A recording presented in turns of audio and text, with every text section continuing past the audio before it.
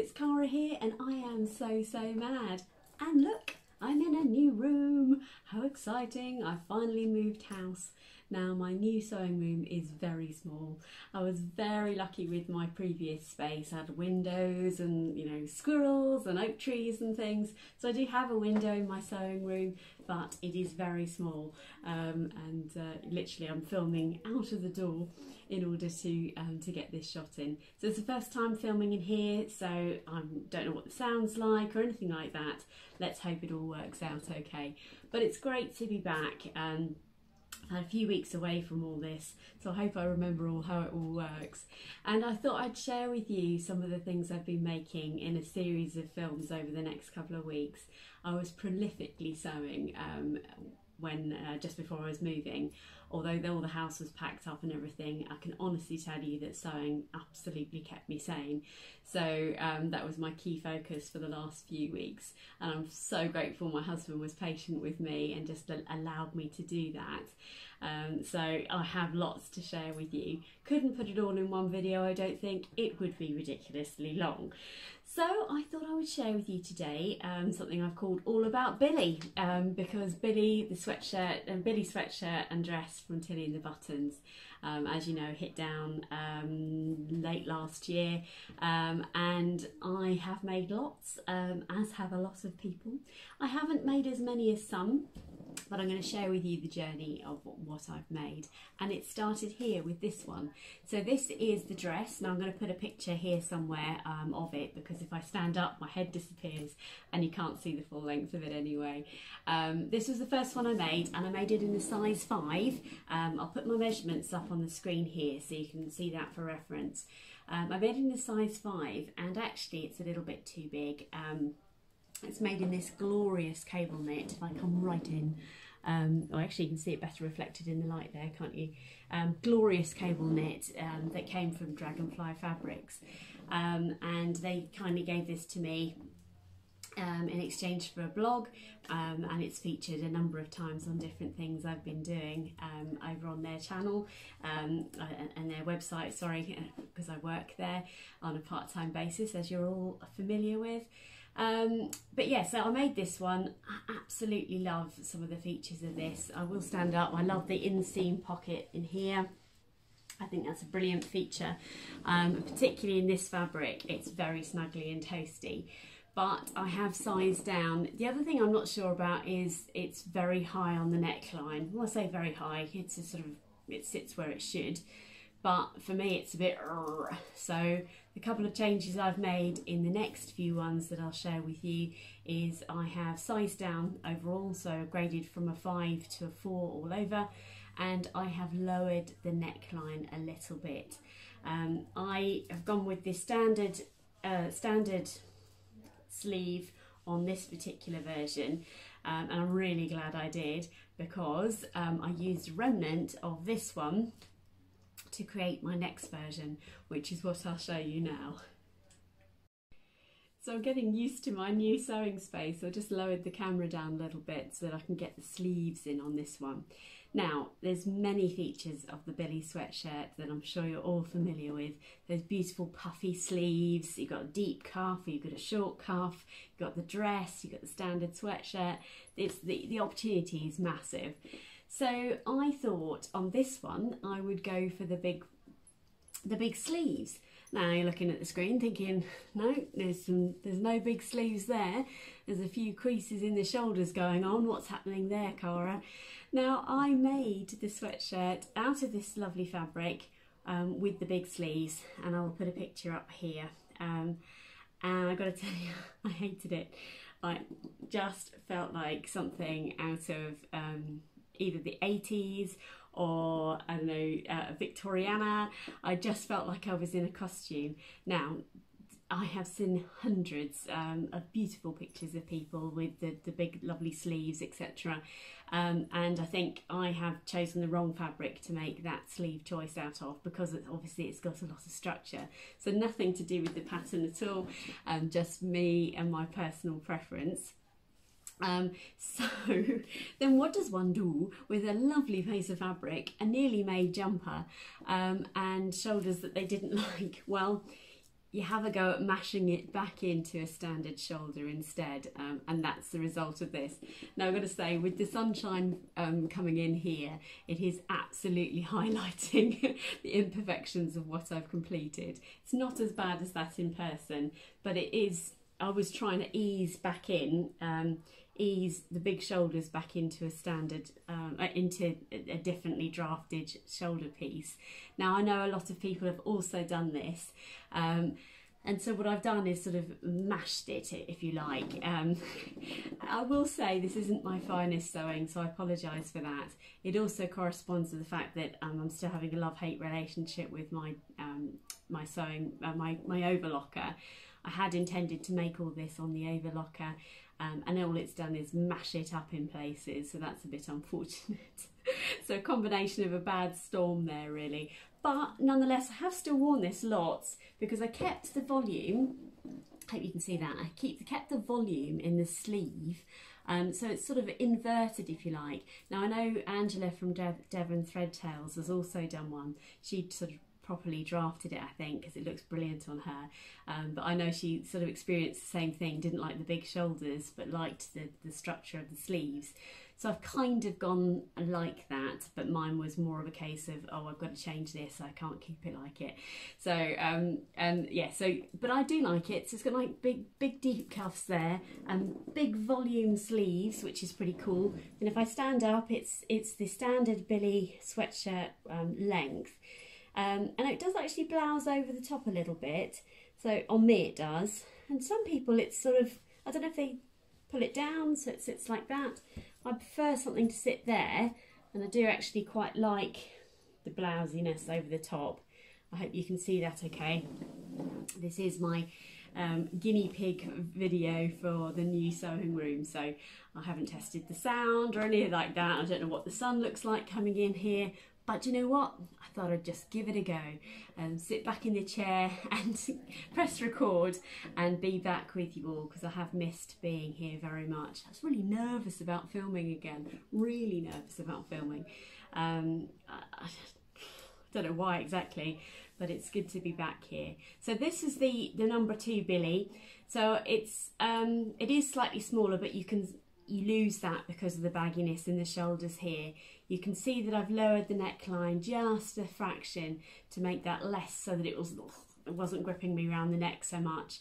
So all in all, I have worn it lots. I do need to go back over and sort these bumps out, but what with everything else has been going on recently, I just didn't get round to it. So let me move on to some of the other makes I've made of the Billie and show you what I've been up to.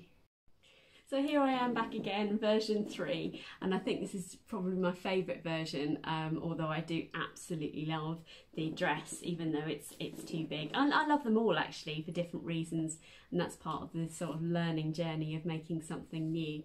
But so this fabric was kindly given to me by Felicity Fabrics, the wonderful Caroline and Fliss. They gifted this to me back in late November. And I must apologise to them. What with the move and bits and pieces, I made it and then got a date for moving, so I couldn't get a video up to them and things. But so this fabric I don't think is any longer available, but they do have a wonderful selection of fabrics, so please do go visit their website if you haven't had a chance to already. This is a beautiful French terry, and I know they quite often have French terries of a similar quality to this, so I know you won't miss out. But it's beautiful. It's sort of a brushed French terry on the outside. It's matte, and then on the inside it's white. No, it's not. It's sort of got the same design, similar. It's just the reverse side on the inside, and it's very slightly brushed, and it's just the most comfortable fabric. Now this is a remnant because I made a molly dress out of this fabric, which you may have seen in a previous film actually. So I have had some footage out of this fabric, but I didn't feature it in the way I had intended as the vlog post should have been. So a beautiful Felicity Fabric sweatshirting. I made the standard size, sleeve size, sorry. And as you can see, it fits generally overall much better. So this is a size 4, Again, you've got that sort of blousey effect on me with the waistband there, and then it sort of blouses over the top, which again I really like, but I think I could probably experiment with making it quite a bit shorter, and then it would just sit more naturally where I like things to sit. But I don't know, I quite like the casual style of it. And actually, here's a confession for you. I'm not really a sweatshirt wearer, or I wasn't pre-Billie. Maybe it's a pre-lockdown thing. I didn't really have a job where sweatshirts. That's not easy to say. I didn't really have a job where sweatshirts were a thing I could wear, but I do now. And you know, the whole loungewear thing has been such a predominant thing in our lives. So this pattern couldn't have come at a better time, as far as I can see, and it has been incredibly popular, I know. So yes, very, very pleased with this one, and I have just one more version to show you, so let me go and pop that one on.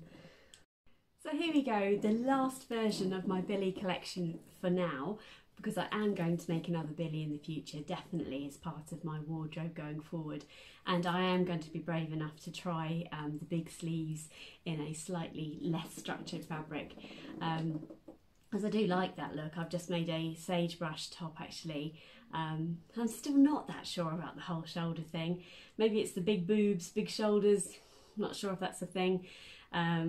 But I definitely like this style, and you can see how well it sits on the shoulders, the slightly lowered neckline there, and then, oh, what's this? We've got new cuffs on here. So this fabric is kindly given to me.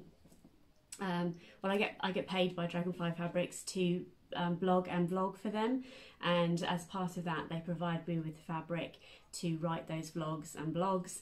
I'm not there in person at the moment, so they're sending me fabric and I feature it, which is really good fun.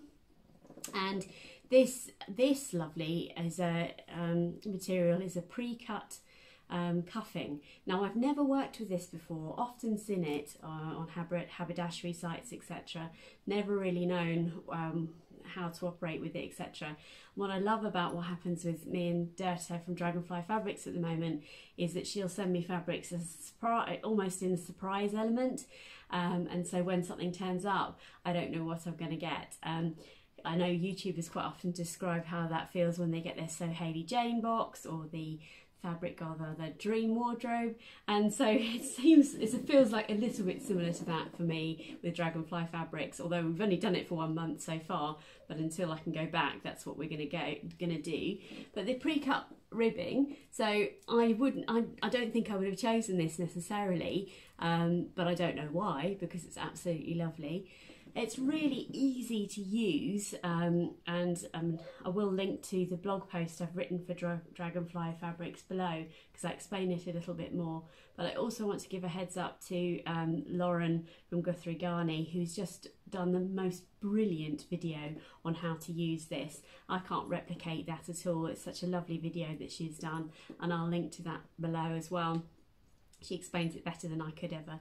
But basically you would use the cuff piece. So quite often a cuff piece is a big rectangle which you would cut, and then you would fold wrong sides together, so short ends together, and then you'd fold it in on yourself, wrong sides together to give yourself the cuff. Whereas with this pre-cut, you literally sew the short ends together, and Bob's your Birkin, you've got a cuff, which is brilliant. You can use it on a neckband as well, and in Lauren's video she explains how you cut it down. I also explain that in the blog post too. But I also used it on the waist here, and my lockdown belly on show there, sorry about that, but we've all got a belly of varying sizes. So this is such a beautiful colour, and again you create the waistband in the same way, use the pattern piece you would that's supplied in the Billie sweatshirt, for example, that will give you the length you need, and I kept it to the full width of the cuffing, so it's slightly different to the original cuff that's on the design, but it works perfectly. I didn't use it on the neckline because one packet of this cuffing was enough for me personally to do the waistband and the wrists. I think I had literally about that much left over. So you would need, in my experience, so I've made a size 4, I would have needed 2 packs of the cuffing in order to create the neckband as well. But I like the contrast, so obviously I've gone for just a standard neckband that I've created out of the fabric. And this fabric, oh, very fortunate in my fabric choices this month. This is the organic brushed back French terry from Dragonfly Fabrics. And they've got a lovely range of colours available, and this is the same softness on the outside as the Felicity Fabrics. It's just super soft, but it's thicker on the inside in terms of its brushed back. I can show you that actually. It's just super soft. It's a bit like cotton wool, which is just, oh, it's been perfect, absolutely perfect in this weather. And I've never worked with this before, so I've never worked with brush back French terry. I've never worked with pre-cut ribbing, and the pattern is relatively new, so all that combination of learning has been really great fun. So I hope you've enjoyed me sharing a quick glimpse of my new sewing space. It is tiny. I'll give you a 360 tour one of these days. I've got some boxes down here on the floor that I want to clear up before I do that. And I hope you've enjoyed seeing my small Billie collection. Maybe it's given some inspiration for what you might get up to yourself. And then coming up soon, I have made a lot of things. So there's some things I want to feature. I'm going to do a pattern review for the Tillington blouse by the Sussex seamstress, which is just a lovely blouse that I've made. Made a couple of those already. And then I am going to do a blog on my recent makes. So yes, there is more to come over the coming weeks now that I'm back, set up and enjoying it. So behind the screen here, my daughter is making funny faces at me just to try and put me off my videoing, but she hasn't. So until next time, please stay safe and well. It's great to be back, and I look forward to sharing my makes with you in the coming weeks. Take care, everybody. Bye-bye.